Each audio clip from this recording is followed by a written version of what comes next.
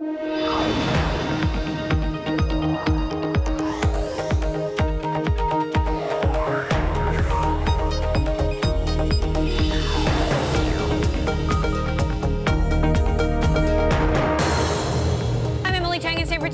this is Bloomberg Technology. Coming up in the next hour, Amazon joins the $1 trillion valuation club. How the e-commerce giant will fare alongside Apple. The air is thin up there. Plus, tech testify. Sheryl Sandberg and Jack Dorsey get ready to face the bright lights of Capitol Hill. Can they keep lawmakers at bay? And should Musk be worrying about an SEC ban? Some legal analysts say not so much. We'll discuss the likelihood of the Tesla CEO being suspended. But first, to our top story. Amazon is starting September with a bang. Shares of the tech giant pushing the company beyond a market value of $1 trillion, a milestone that Apple reached just last month. Big accomplishment, not just for the company, but for CEO Jeff Bezos, who is currently the world's wealthiest person. Most notable was the speed with which Amazon hit that milestone. Shares have more than tripled in the last 3 years. Tech competitors Alphabet and Microsoft are closing in on the mark as well. Joining us to discuss, we have Tigris Financial Partners Chief Investment Officer Ivan Feinseth, and also with us, Bloomberg Tech Global Editor Brad Stone. Brad, I'm so glad you're here because you started covering Amazon in 1999. And it was just 2 or 3 steps beyond being just an online bookstore back then. How did we get here? Well, it's funny because when I first visited Jeff Bezos up in Seattle, Amazon's stock price had fallen into the single digits. Employees were panicking, and he wrote on the whiteboard in his office, "We are not our stock price." And it's something that Amazon employees might remember today because as the chart that you showed demonstrates, this company has been propelled, yes, by strong fundamentals and increasing net income, but really by a wave of optimism, right? That everything that Amazon is involved in will turn out well. This market capitalization has tripled in just the past few years, and everything's got to go perfectly for Amazon to justify this valuation and to keep growing. So Amazon, it's not its stock price. It is doing quite well, in all of its core businesses. It's transformed its operation into a marketplace and a service that helps other customers, other retailers sell online. But clearly, there's a lot of optimism out there. Well, and Ivan, let's talk about the reality here. How likely is it that everything will go perfectly, as Brad says? Well, I don't think they really expect it to go perfectly. It's a company that takes risks. They get into new businesses. They invest in growth.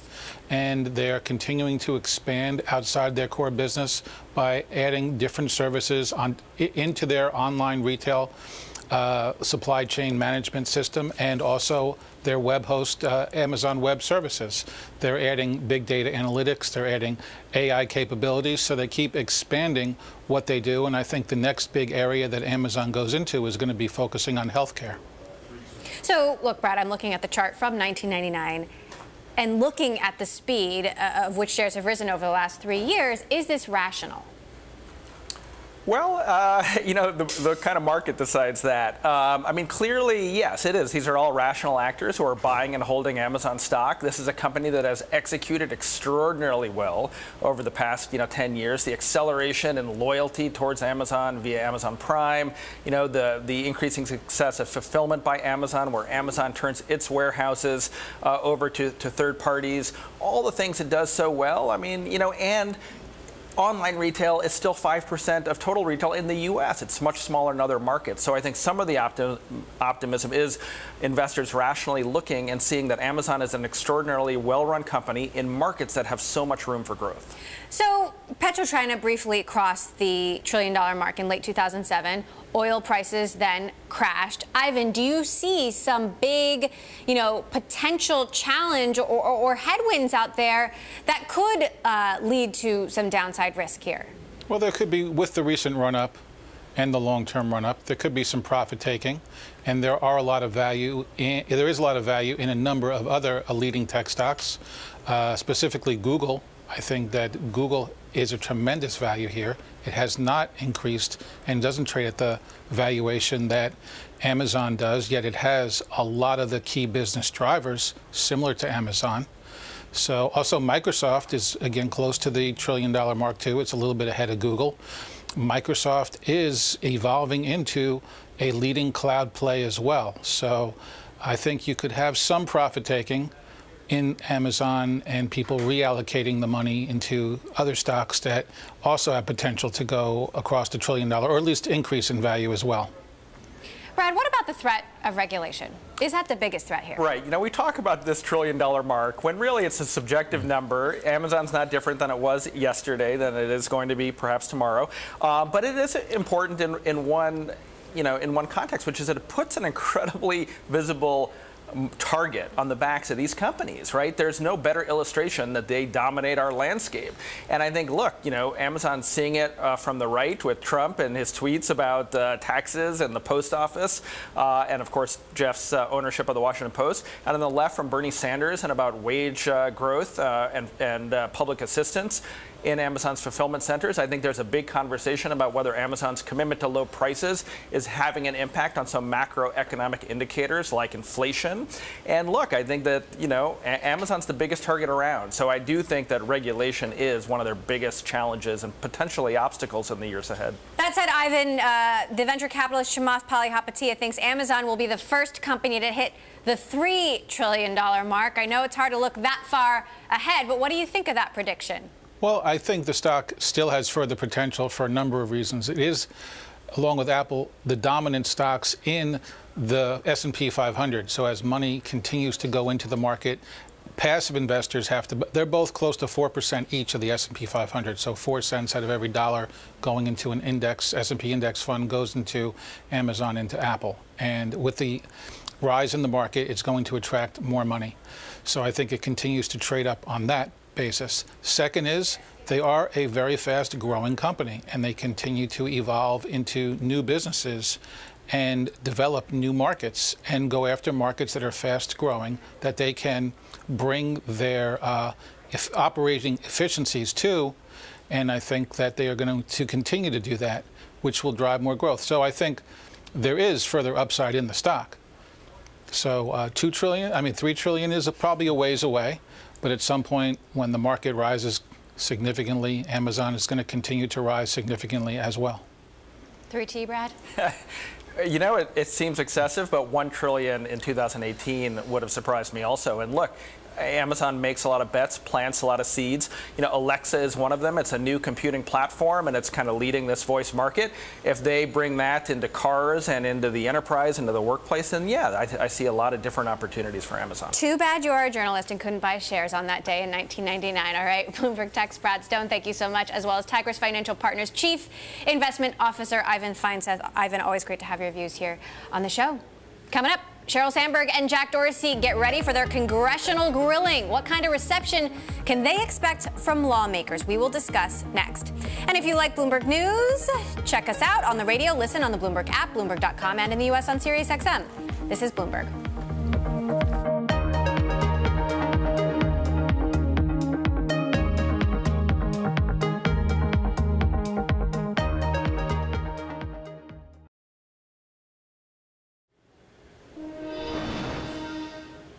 Representatives from the two biggest U.S. social media platforms are set to testify before Congress on Wednesday. This time, Facebook COO Sheryl Sandberg and Twitter CEO Jack Dorsey are expected to face questions on their progress in fighting Russian election meddling and more. The two will appear together in front of the Senate Intelligence Committee in the morning before Dorsey has his solo date in the afternoon with the House Energy and Commerce Committee. They will be feeling the heat when it comes to data privacy and accusations that social media companies are silencing conservative voices. Joining us now from Washington, Dr. Todd Helmuth, senior behavioral scientist with the RAND Corporation. In August, he testified before the Senate Intelligence Committee on Russia's social media influence. And New York, we have Bloomberg opinion columnist Shira Ovide. Now, a day ahead of this testimony, what do these two companies have at stake? Look, I think the stakes for them are they don't want to misstep. They don't want to say anything they shouldn't. And I think both Jack Dorsey and Sheryl Sandberg are pretty practiced spokespeople for their companies at this point, and I don't anticipate that they will set a foot wrong. The challenge, though, is that you never know what members of Congress will ask, right? That the hearings are about election interference in the Senate's case and about kind of free speech and censorship on the House case. But the members of Congress can ask whatever they want, and that's the real risk, is that they'll be asked something that they can't answer and say the wrong thing. So, Dr. Helmus, knowing what you know about Russia's influence, what kinds of questions do you think they should have to answer to, given what you know about the scope of this interference and the likelihood that it's happening again? Well, Emily, last year, when the lawyers for the tech companies testified, the key question was how did Russia use those platforms in the 2016 election? And this year, the questions are going to be a bit different. I think now the fundamental issue is what have these platforms done to protect the United States against future Russian information attacks? So what do you think about what they have done? I mean, they're adding artificial intelligence, they're adding thousands of jobs, and yet, just a couple of weeks ago, we heard that the companies both shut down hundreds of accounts, not just tied to Russia, but Iran. It's a steep issue that they have to climb, and I think particularly interesting about recently is they detected a number of pages that appeared to be Russian in origin, and some of those have been up for 15 months before they got detected. So obviously a fundamental issue is, can these companies detect Russian actions or other foreign government actions on their sites? And then once they do detect it, what are they going to do to shut it down? That's really a fundamental question. Obviously, the recent intrusions show that detecting that stuff is not an easy task, and it's an uphill battle. Now, Shira, we spoke with Representative Ryan Costello last week. He is on the House Energy and Commerce Committee. We'll be questioning Jack Dorsey. Take a listen to the questions he would like Mr. Dorsey to answer. But can you demonstrate, can you sort of open your algorithm up to us so that we're able to see that there's not content bias there? And then I think the other thing that is less about whether there's a philosophical bias there as something even more fundamental. And that is, does your algorithm, in essence, reward extremist rhetoric, be it on the left or on the right? We are at a moment in time where the very fabric of our political culture continues to deteriorate. Now, Mark Zuckerberg has already been through this. We can expect perhaps that Sheryl Sandberg will stick very closely to what Zuckerberg has already said before Congress. What makes Dorsey's appearance, Shira, different? I mean, obviously the platform is completely different in size and scope, and Twitter has actually talked about how they just don't have the resources that Facebook has to stop this stuff. Yeah, I mean, resources are certainly an issue at Twitter that, as you said, Facebook does not have a resources problem. It's interesting, the representative talked about opening up algorithms to kind of outside review, which is an issue that has now come up both on the left side of the political spectrum and on the right side of the political spectrum. And I don't think that's something that any of the internet companies would permit to happen. But it's an interesting idea, right, that there's a growing recognition that what we see on Facebook and what we see on Google is not the result of some, neutral computers reacting to the ideas of billions of people, but they're the result of algorithms created by human beings, right? And human beings with all their inherent bias. And I think those are interesting questions about, what actually goes into the search results we see on Google, or how our Facebook news feed is ordered, and does it reward kind of the most egregious and strongly held opinions, no matter how wrong they are, and what, if anything, should be done to stop it? I think those are, big questions about the internet, what kind of internet we want to have in the future. Dr. Helmus, to that point, human beings are inherently flawed, inherently biased. They build the technology and the artificial intelligence that is fighting this kind of meddling. So given what you know about how the Russians achieved what they achieved in 2016, is it really possible for Facebook and Twitter, which are run by human beings, to stay ahead of the meddling when we know that the attackers are always sort of one step more advanced than we are, if not more? Yeah, that's a fundamental problem. I mean, it really is an arms race out there because you're right. As Facebook and Twitter and others and researchers look to detect ways of identifying their content, the Russians and certainly other governments such as China and other actors will be detecting new ways to insert that content in there.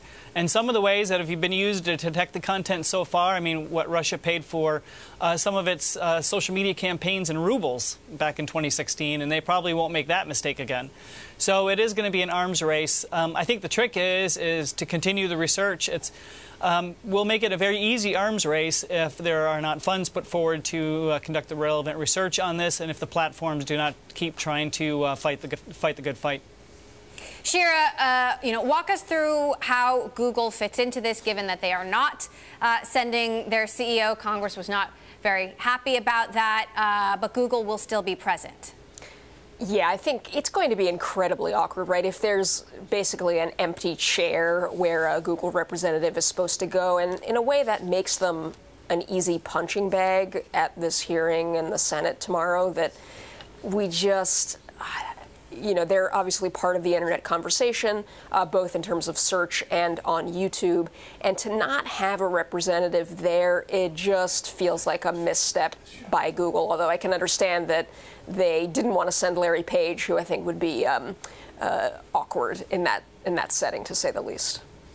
All right. Shira Ovide, Bloomberg Opinion, and Dr. Todd Helmus of the RAND Corporation. Of course, we're going to be covering these hearings throughout the week. Meantime, Facebook's revenue slowdown and heightened regulatory scrutiny amounts to a toxic brew. That's according to MoffettNathanson founding partner Michael Nathanson, who downgraded his rating to neutral from buy. Nathanson writes, a shift in model from user-generated content to more third-party content coupled with higher security spend to reassure regulators will weigh on margins. Still ahead, China is said to be considering its position in the race for 5G dominance. Will the nation get the jump on the United States? We'll discuss that next. And Bloomberg Tech is live streaming on Twitter. You can check us out at Technology. Be sure to follow our Global Breaking News Network TikTok on Twitter. This is Bloomberg.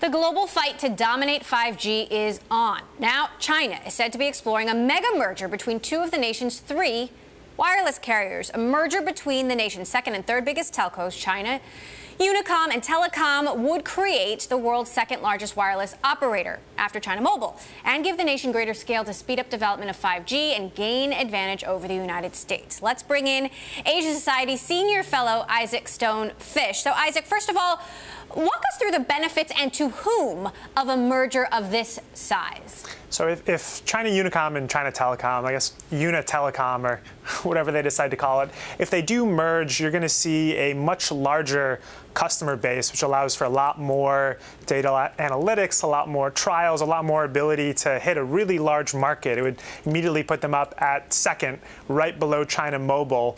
I think also they would get a lot more government support, which is always key in China. This is an example that Beijing is trying to make this company into much more of a global player and would presumably put a lot more resources behind it. So what are the drawbacks, especially for, I suppose, China Mobile? So the drawbacks, certainly for China Mobile, is that it has another big domestic competitor. It's also a sign that perhaps Beijing and the party is looking a little bit less favorably as to what the company has and is doing. I think another drawback, though, for the two second and third largest Chinese telecoms in China is that putting companies together like this is not necessarily going to lead to more innovation, more efficiency. This is not a market-driven move. This is a party-driven move. So we don't actually know if the numbers make sense, if the fundamentals make sense to put these companies together, or this is just something that Beijing is doing for inscrutable reasons. Now, we're seeing a similar situation here in the United States with T-Mobile working towards a merger with Sprint. On the day that was announced, John Legere, the CEO of T-Mobile, said, if we don't take decisive positive action, we risk ceding global leadership in both 5G and the entire next wave of technology to a country other than America. Would a China Unicom and Telecom merger mean that the U.S. loses its footing when it comes to 5G? I do like how he says a country other than America, like he's afraid to even say China. I do think this is would be bad news for major American telecoms companies. I mean, I think it's too early to say that this means that they're losing their footing when it comes to 5G, but it's certainly, as far as American competitors are facing it, it's certainly a step in the wrong direction. Meantime, to another story out of China. Netizens are obsessed with the arrest of the founder of JD.com, who is now facing charges in the United States of sexual misconduct. Now, it is very unclear what these charges actually involve. Sexual misconduct, where he was arrested in the state of Minnesota, can mean a lot of different things. But he's a huge figure in China, a very popular figure, and these billionaires and tech titans in China, their lives often become tabloid fodder. What do you make of this particular situation, what it means for him, what it means for the company? I think it's important, like you did, to emphasize that right now we know very little about what the accusations are and whether or not, any indication to whether or not he is guilty of what he might be accused of doing. However, it's hard to see this as anything but bad for Richard Liu and bad for JD.com. Even if it turns out that the charges were completely groundless, it's a lot of bad press. It's embarrassing for China, not necessarily in the way that we see it, but it's very easy to imagine that people in Beijing will say, oh gosh, this is making China lose face by having these embarrassing allegations. And there's almost no sense that this has anything at all to do with U.S.-China trade or any bigger political dynamics. It really just feels like this is something that Liu is accused of doing. Right. There are also reports that, something happened at one of his residences in Australia for which he wasn't charged, but another guest actually was, and was convicted. What does this mean for rivals? I mean, could this give Alibaba a leg up? I think this is certainly good for rivals. I think Jack Ma has more of a reputation as not a Boy Scout, because they don't have Boy Scouts in China in the same way, but as someone who handles issues in a bit more of a moralistic fashion, whereas Richard Liu is a little bit brasher, younger, a little bit more charismatic in a way. And I think this certainly gives Jack Ma ammunition to subtly go after Richard Liu's character, and it's also, a good time for them to possibly move into some of JD.com's businesses while Richard Liu and JD are distracted. I will say that as soon as he got back to Beijing, Liu attended a event, he attended a signing. He's trying to say, hey, this is business as usual, but if the state of Minnesota, if the Minnesota police come back with a serious allegation, it'll certainly be a big distraction. I should mention there are no charges, just accusations at this point. But of course, the story will continue to follow and bring you any more details as we have them. Asia Society senior fellow Isaac Stone fished for us in New York.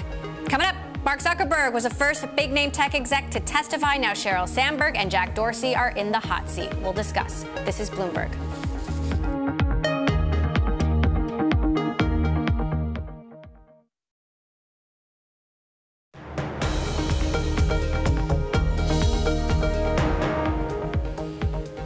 Technology. I'm Emily Chang in San Francisco. Back now to our top story. Amazon finally joined the $1 trillion valuation club, a milestone that tech giant Apple hit just last month. And while this is great news for the company, no one is benefiting more than founder Jeff Bezos. Bezos has added $67 billion to his fortune just this year. This gives him a $167 billion net worth on the Bloomberg Billionaires Index as of early Tuesday. For more, we are joined by Bloomberg's Tom Metcalf, who has been following Bezos' wealth accumulation. So, Tom, talk to us about just how quickly Bezos' wealth has ballooned as the stock has run up in just the last 3 years. It's been absolutely incredible. I've been watching it for those whole 3 years, and he's now got a $160 billion fortune, which was big enough at the start of the year at $100 billion. And you go back a few years, it was sort of in the low tens. So and that's basically been exactly tracking Amazon's share price, which is up, I think, 74% alone this year. For a company of that size, it's pretty unprecedented. And it's not just Bezos, but his family, who has also made out, I believe, both of his parents invested in the company, his siblings invested in the company. To what end? Yeah, it's, investing in Amazon as early as they were able to. This is sort of at a share price of 20 cents a share or something, and you're now looking at over $2,000 a share. It's one of the all-time great investments. So as a family, they need no more assistance, I think. They're just trying to work out how they can give away their money fast enough to keep pace with this, this great growth. How does the speed with which they've accumulated this wealth compare to, other very wealthy founders like Mark Zuckerberg, like the founders of Google, like Bill Gates? In terms of the absolute numbers, there's no comparison. So Jeff Bezos is actually the richest person in modern history. So you go back to what Bill Gates was doing with Microsoft in sort of the early 2000s. He did hit $100 billion. That would be worth, in sort of real terms today, about 140, 150 billion. Bezos is blown by that. And in terms of just sheer billions being accumulated, there's really nothing in history to compare. So, Tom, what are the risks here? He's got a lot of money. He's investing in a lot of things. He's got his philanthropic efforts. He's got his space company, Blue Origin. What are the risks once your fortune gets so large? Well, the biggest risk for Bezos is he's just not diversified at all. Something like more than 95% of his fortune is in one stock. So in the case of Amazon, this has worked out perfectly. But when I speak to wealth advisors, they would have their head in their hands for an ordinary kind of wealthy person. They would be begging them to, hey, sell more stock, which Bezos really doesn't do apart from to fund Blue Origin, which is probably one of the few riskier things you can find out there. That is a space exploration company. So that's part of the reason he's had such mammoth returns. Just purely from a risk-reward perspective, it's very, very risky. All right, Tom Metcalf, Bloomberg News, thank you so much, and for all the work you do on the Bloomberg Billionaires Index. Now, we are continuing our look at this week's tech testimonies on Capitol Hill. First, Facebook, Google, and Twitter sent their lawyers to explain what they're doing in the fight against Russian election meddling. Then it was Mark Zuckerberg's turn back in April as he defended Facebook on the grounds that it was careless with its users' data. Now, Jack Dorsey and Sheryl Sandberg will appear before Congress for the first time. The focus is back to where all of this started in October, Russian election interference. I want to bring in the man who literally wrote the book on Facebook, Techonomy founder and editor-in-chief, David Kirkpatrick. David, you know better than anybody else how Mark Zuckerberg and Sheryl Sandberg have very different communication styles. Sheryl Sandberg is much more used to being under the bright lights, yet she's also fairly scripted. How do you expect her to perform tomorrow in the hot seat? Well, I'm not hoping for too much candor. I mean, I would hope for it, but I'm not expecting it. I actually would suspect that in comparison, we will think that Zuckerberg did an extremely good job. I mean, she has done such a poor job of being candid and responding to tough questions in the last 6 to 9 months that I really wonder how she's going to handle what are likely to be some very unfriendly and tough and probing questions from people like Senator Mark Warner, who really knows a lot about this subject. Now, we do have Sheryl Sandberg's written testimony in front of us. At the beginning, she says we were too slow to spot this, too slow to act. That's on us. This interference was completely unacceptable. It violated the values of our company and of the country that we love. She goes on to talk about what Facebook is doing about this, and yet here we are, weeks now away from the midterm elections. We already see signs that this is happening again. What do you think Sheryl Sandberg is really going to have to answer to here? Well, if I was a senator, I would ask her, rather than repeating the same thing she said before, which is what you just read, that's old news. They've said that time and time again. I think it's more or less meaningless. Why did it happen? How did they allow this to happen? Who was asleep at the wheel that allowed a system to emerge that was so intrinsically manipulable? I think that's a question that needs to be asked. I think, you need to ask how global this problem might be. What is the prospect that Facebook might be able to ameliorate the interference in literally every country on the planet? which I frankly think is small. I don't think they can ameliorate it sufficiently. You know, the New York Times seems to be on a jihad. They had 2 articles in the last 24 hours, one of them about Libya, which is really hair-raising, and the way that in Libya the warlords are targeting people for death and selling weapons and all this stuff on Facebook that certainly shouldn't be happening is completely a violation of their rules, and yet it's happening. And the article says, well, when New York Times pointed it out to Facebook, they took down this page and that page. But why don't they find this stuff themselves? Those are questions senators ought to be asking, because the same sort of issues apply in U.S. electoral interference. The same thing could be said for what's happened in Myanmar with the help of Facebook, what's happened in the Philippines with the help of Facebook. I do want to talk a little bit about Google, because Google will not be testifying. They decided not to send the CEO, Sundar Pichai, or Larry Page, or Sergey Brin, but we also have written what they would have said, written testimony from Kent Walker, who's their top lawyer, saying Google remains deeply concerned about attempts to undermine democratic elections. As we promised the committee last year, we have now fulfilled all 4 of our commitments to provide increased transparency in election advertising. So sort of taking the same tact here, you know, we see this happening, we find it unacceptable, here's what we're doing about that, and yet Google won't even be there to defend itself. How big a problem is that going to be for Google in the months ahead, especially given that the president is very much focused on Google right now? We have fulfilled all of our expectations. That means they've already solved the problem? Is that what they're saying? That sounds completely implausible. I mean, we know that YouTube in particular is a very gameable system. I don't think it's as problematic as Facebook, or to some degree Twitter. And I do think Google has done a lot of excellent things to control content, to restrict bad content. But to suggest that they've done what they need to do is, to me, not true. It's disingenuous. It's the wrong thing to say. This is an arms race like all bad things in digital. And these companies are going to be finding new ways to manipulate their services coming from unexpected directions for the foreseeable future. Therefore, what we need is a whole new set of processes from the companies and probably from external actors, whether they're government or other advisors, to help these companies figure out what to do.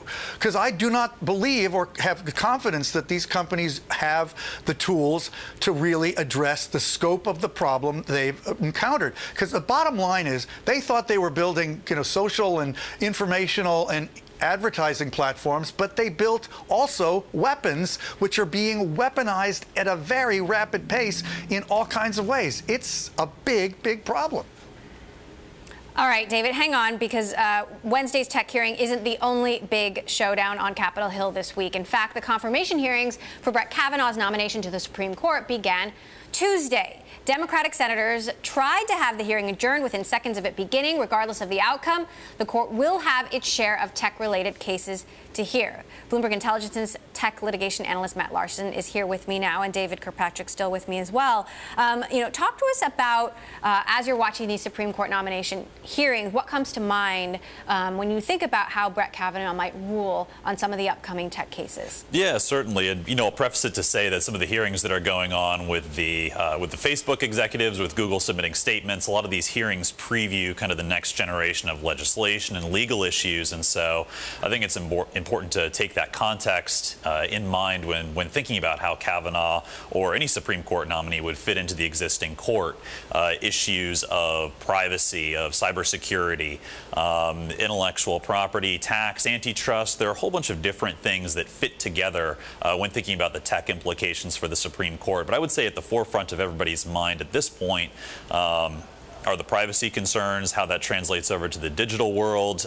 Kavanaugh was involved in some of the net neutrality rulings. And so I think that's, from a tech perspective, at the forefront of everyone's mind when kind of getting into some of his legal decisions and how he's thinking about cases. Free speech is very much at issue as well, especially when it comes to tech. What stays up, what comes down on these social media platforms? How has he ruled on free speech, especially when it comes to digital platforms? Yeah, The overarching way to think about the way that Kavanaugh has ruled in the past, I think, is pro-free speech from a corporate perspective. So when you look at the net neutrality rulings, and if you view those as some kind of restriction on how the internet service providers are able to restrict flow of certain data or information, Kavanaugh was highly critical of that. And in similar cases, he's kind of landed on, we'll say, the pro-business side of some of these free speech issues. Which goes with kind of, I guess, a general trend of wanting to allow more free speech, but it's also, a little bit of a concern when you think about how to best regulate some of these companies moving forward. If there aren't sufficient protocol in place, there are also some national security concerns and general security concerns that are implicated, and so it kind of strikes a balance between the free speech, and then Kavanaugh's also a staunch supporter of national security interests. So I guess it's a balance between those two issues. So, David, all that considered, is it a good thing or a bad thing for these tech companies that you have a judge who is pro-business, pro-free speech, but also as the president, at the very least, is certainly ratcheting up the amount of attention he is paying to these tech companies that have made a lot of money, under the prior administration? Well, certainly we are increasingly living in a technologized society, so the Supreme Court is going to be facing tech-related issues more and more as time goes on. But I would say, on balance, what he believes would probably be good for the companies. I mean, America is all about free speech. It's part of our Constitution. He believes in the Constitution clearly. And these companies would dearly love to have some authority tell them from above what is and is not allowed when it comes to what is said in the public sphere that's digital. The thing about Kavanaugh that interests me is that he is such a legal scholar, and he seems to be, for all of his extreme conservatism, deeply well respected for his scholarship. And I've seen it said that he's probably going to be the most scholarly Supreme Court justice, if he gets on there, that we've had in a long time. So it may be that his just sheer thoughtfulness will be beneficial, because there's a lot of issues coming up that are not right or left issues, that are just going to require some good, hard, solid thinking. Well, and both liberals and conservatives, Matt, have criticized these platforms for being biased. Of late, you have President Trump saying that Google has a strong liberal bias, and when you search for Trump news, you're seeing all anti-Trump articles. How might Kavanaugh's appointment and Kavanaugh weigh on an issue like that? Yeah, it's interesting in the context of all the Senate Judiciary Committee kind of weighing in and doing some grandstanding today.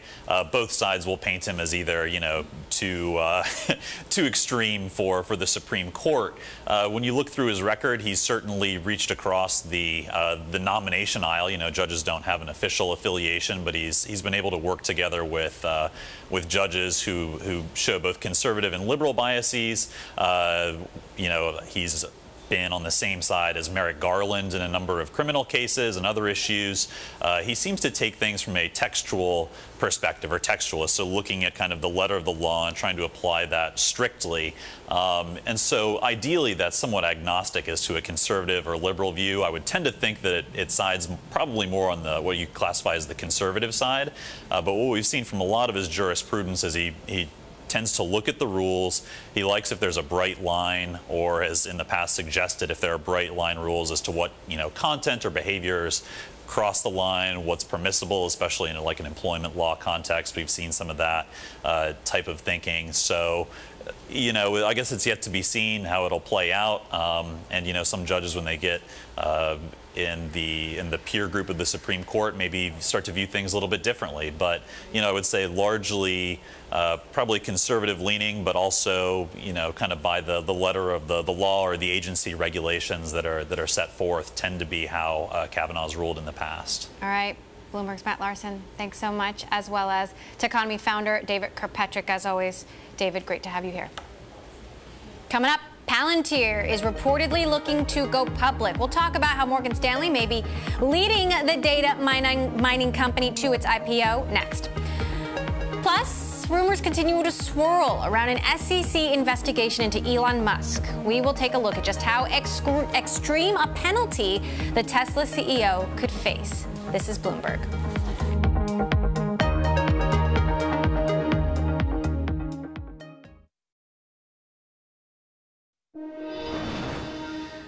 14 years after entering the data mining scene, Peter Thiel's Palantir Technologies is nearing an IPO. After a decade of courtship, Morgan Stanley may be taking the lead. The bank is emerging as the data software company's advisor of choice, having earned about $60 million in fees arranging private funding.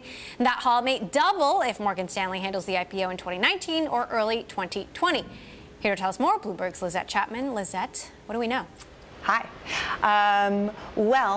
My colleague Sonali and I dug into this and found that in helping delay Palantir go public and helping to arrange some of these private financings, Morgan Stanley not only deepened their relationships with Palantir, but also came up with about $60 million in extra fees, which would be about the same amount that they would be able to generate by taking it public, if the valuation stays as it was back in 2015, which is the $20 billion. There's a question about the valuation, right? Yeah, there's a lot of questions around the valuation. Since that peak in 2015, it's been revalued multiple times by various private and public investors, including Morgan Stanley, who most recently slashed their valuation after a series of reductions down to $4.4 billion from a high of $20 billion. Wow. So this is a massive and steady decline in value, which would, of course, reduce the amount of fees should Morgan Stanley decide to take it. So which one is it, 20 or 4 billion? I mean, that's a huge difference. I mean, which way is the wind blowing? It is, and this is the challenge and some of the drama and the excitement around privately traded companies. And we've reported before when some of these markdowns first started happening back in 2016. So this is a 2-year-long history that involves not only Palantir, but also it, at the time, involved now public companies, including Dropbox and Snap, and other ones where perfectly reasonable assessors of these values disagree on how much it's valued at, because they are illiquid shares. They trade in large blocks infrequently, and the people assigning the values don't describe what they're using to base it on, although it can range from different public comps to what their own internal projections are like for that whole market that they're attempting to address. Now, what Palantir does has been somewhat controversial given who they work for and the perceived value that they actually add. How do you think investors will see that? That's a good question. I think that there's an issue of Palantir as the company and providing its software. It's a data mining software service that's very consultant heavy, or it has been for a long time. And what it does is it can pull all sorts of information in, from financial transactions to last known location of a roadside bomb to status of someone who is attempting to immigrate, and pull it together in one spot, mine it for meaning, and then pull out certain patterns that people can dig into at a later date. Now, that's what it does. It, just like Microsoft or IBM or Tableau, there's some other products out there that do that, and they make it very, very easy to use. And that gets to the second part of the question that you just addressed, which is, how is this being viewed? And there are some concerns right now about the half of its business that services government agencies, including the Department of Defense, the Department of Homeland Security, the IRS, and other groups. Okay. Lizette Chapman, I know you'll be walking us through every step of the way on the road to potential IPO. Thanks so much for joining us. Still ahead, Elon Musk's fate partially lies in the hands of the SEC, but Tesla analysts say investors shouldn't be concerned. We'll talk about why next. This is Bloomberg.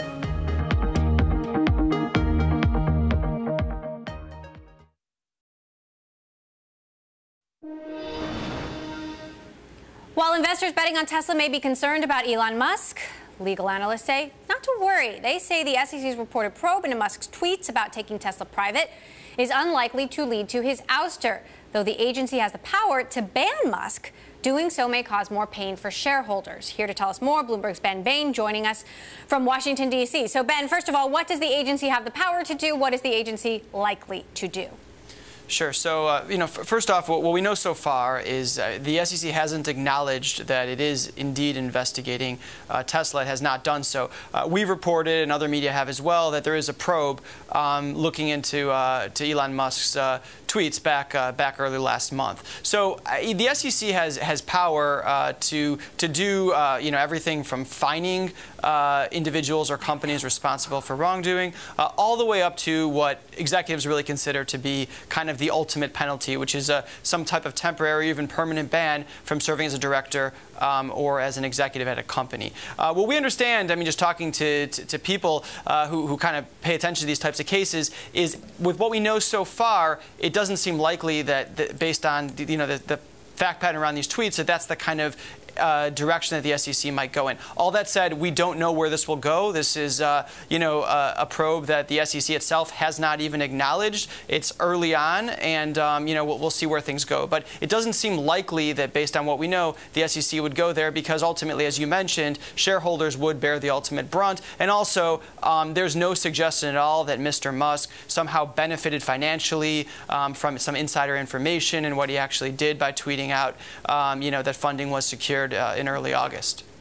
What about the bigger picture? Other analysts, former SEC lawyers, have told us that the speed with which the SEC moved here when they issued that subpoena was quite fast and meant that clearly they had another open inquiry or open investigation. We believe that could be related to Model 3 production. So what about the bigger picture of what the SEC is interested in?